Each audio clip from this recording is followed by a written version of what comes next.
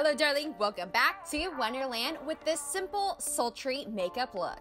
First up, always in my routine is sunscreen. I love this mineral tinted sunscreen from Australian Gold, and I am also using this antioxidant mineral sunscreen all over my neck, chest, arms, and hands.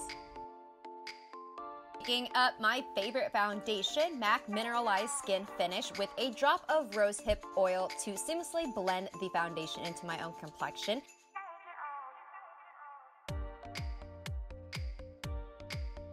Then I am picking up this Maybelline concealer and placing this anywhere that I want a lighter contrast on my face.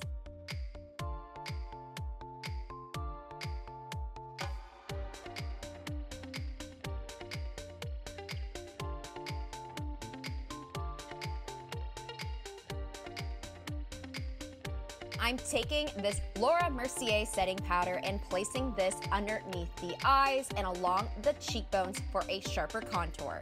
Taking this e.l.f. brow palette, I'm picking up the cream side and placing this product anywhere that I want a defined looking contour. So along the cheekbones, the jawline, to slim my nose,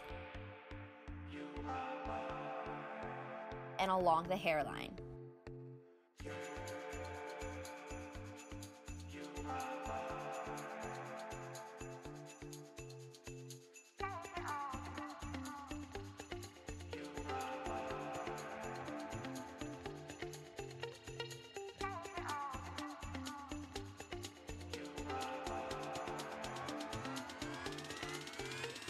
Once I've blended away all of that cream contour, I'm locking it in place by taking the powder side of that e.l.f. brow palette and placing this anywhere that I had that cream contour. Picking up a bronzer to warm up the face. Then I am picking up this Wet n Wild highlighter to place over top for a little extra gleam and glow on my cheeks.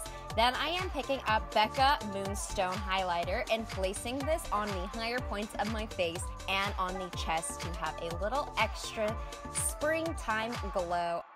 Picking up this gorgeous liquid lipstick by the brand NYX, I am going to overline my lips ever so slightly.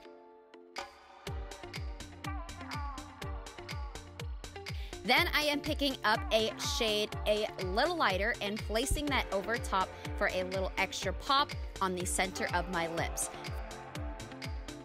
For a little extra glistening, glowy volume on my lips today, I'm picking up this NYX lip gloss and placing this over top.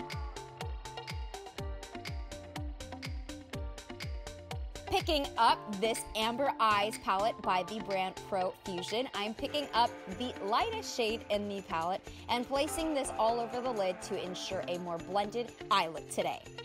Picking up this warm copper shade, I am placing this in the crease of the eye for a transition hue for when we're going to be adding more depth and dimension to our eye look.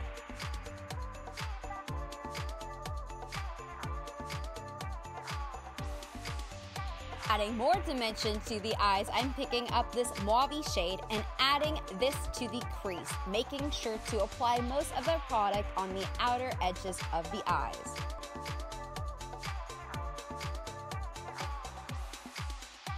Blending away that eyeshadow so this eye look is seamlessly blended together, I'm picking up a darker brown shade in this palette and I am going to concentrate most of this product on the lid of the eyes. Finishing the look off with mascara, concentrating most of that product on the outer corners of the eyes. Then I am picking this eyeliner pencil and making sure to smudge the eyeliner into my lash line for a little extra depth and dimension on my eyes today. That concludes this simple makeup tutorial. I hope you enjoyed the video and learned something new. Don't forget to subscribe, and I'll see you next time in Wonderland.